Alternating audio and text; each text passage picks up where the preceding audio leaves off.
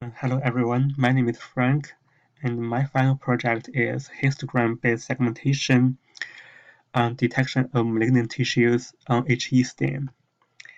First, I want to explain what is HE stain. HA means hematoxylin and E is eosin.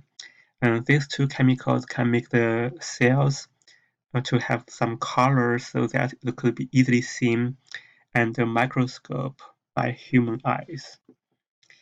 My purpose of the project is that given an HE stain image, we can try to mark the potentially malignant tissues with green color so that it can be easily seen by the doctors. I believe the best way to do this is using neural network, but in this project, I only use very basic methods of image process. I tried different ways to process the image, the color image, grayscale image, and black-white image. And I actually get more failure than success on the final product. But the good news is that I got some more successes when I recording this video. The original image is here, and we could see that on the right part, there are malignant tissues. We can see the cells are irregular. The nucleus of the cell are large and also irregular. But on the left side, there are normal tissues, and the cells at the background, the pink one, they are very regular, and the nucleus of the cell also small and regular. So the purpose of the project is to mark these irregular parts as green color. Okay, this is the grayscale image and the histogram. Histogram, we can see a little bump here. I believe they are the back nucleus. And the big bump here are the very bright background. First, I try the color image process. I tried the RGB segmentation, HSI segmentation, and also very specifically the HE segmentation. Okay, this is RGB segmentation. I'm sorry. Actually, this is failed because when we see the red channel and the blue channel, they are almost very even. Even though the red channel is brighter, the blue channel is a little darker, but they don't make any sense here. On the green channel, we could see that because we have some white colors here, so we have some white ones on green. But when I compare the green channel and the grayscale image, I believe I want to use grayscale one.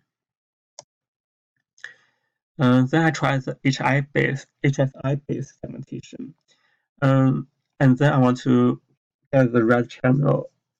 So because I set a very wide range of the red from minus pi/6 to positive pi/6. So they are all the red and red, purple, and pinks go to the red channel. And for the green and blue ones, it doesn't make any sense here. So then I tried the HE segmentation.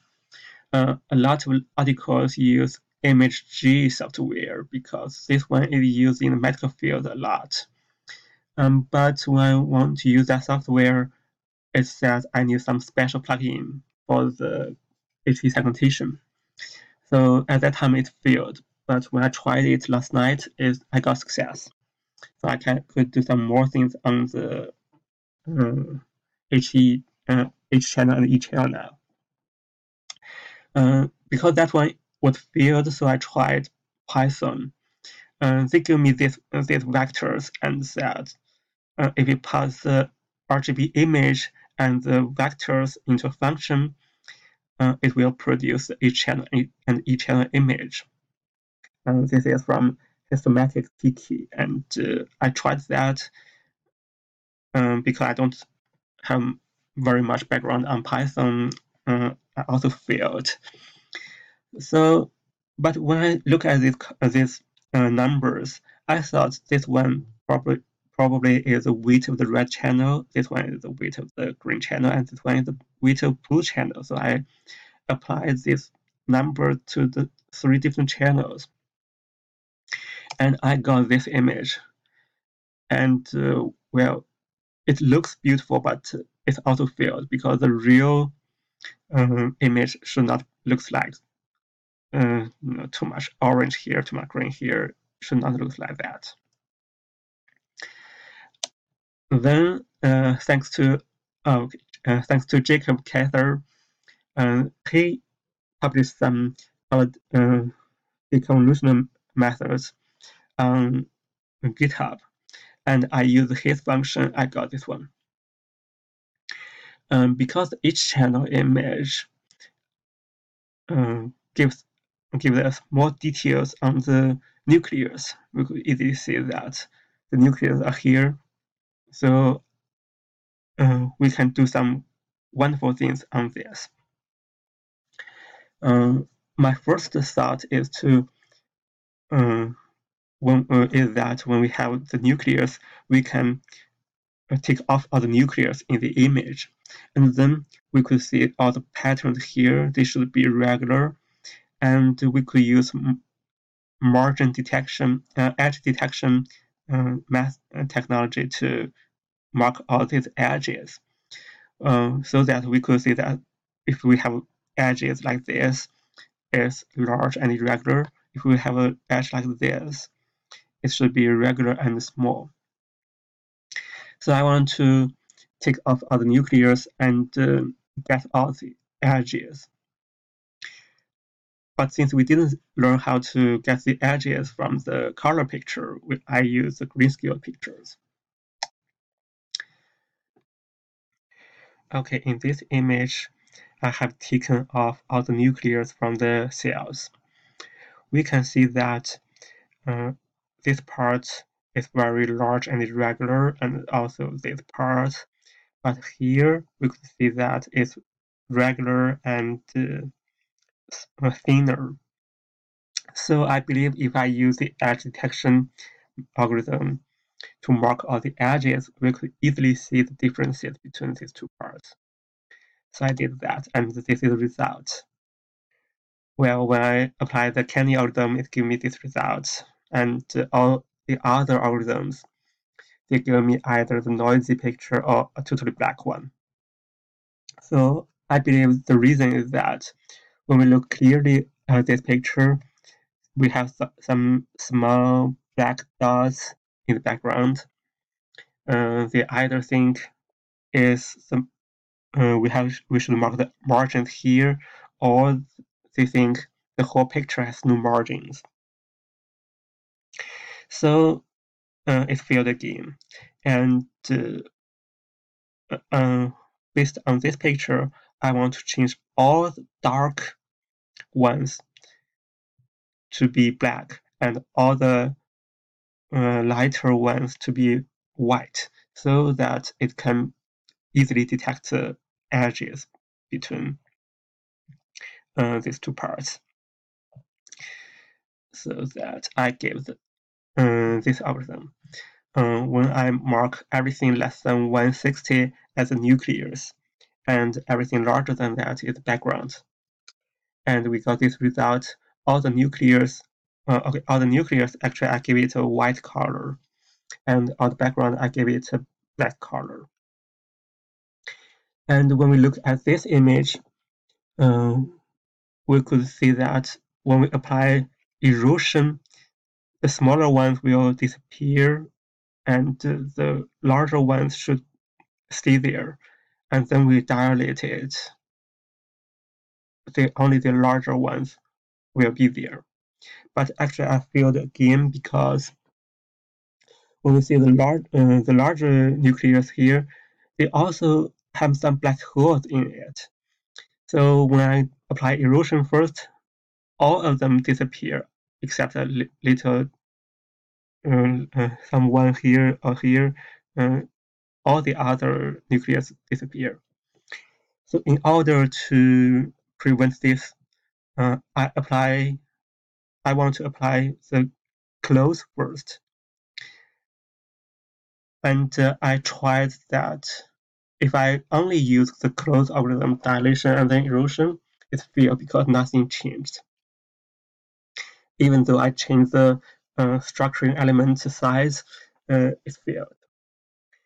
Also, if I use a bigger structuring element, for example, 3 by 3, it also fails because everything will connect or disappear. And then I tried the structuring element on 2 by 2, and I dilate the whole picture 3 times and then erode it for 3 times. Then I got this result. Okay, first I dilate it 3 times and then erosion it 3 times. We could see that here on the right side, these white ones are all connected together, and which can be easily marked as green at this point. And all these smaller ones here, even though they are connected, but the whole area won't be as large as this part. So next step, I will use some algorithm to check all the connected areas, and if the area of this part is larger than a certain amount, I will mark it as positive, and mark all the pixels in the original image as greenish color. If the area of this here is smaller than a certain value, I will make it unchanged or mark it as purple. I haven't done this yet, but I will do it next week. Okay, this one is a Photoshop simulated image. Actually, all these areas are connected here, and all the areas are connected here. So I just clicked about 3 or 4 times. I got all the green ones. But for the purple ones, well, it's very hard to select all those.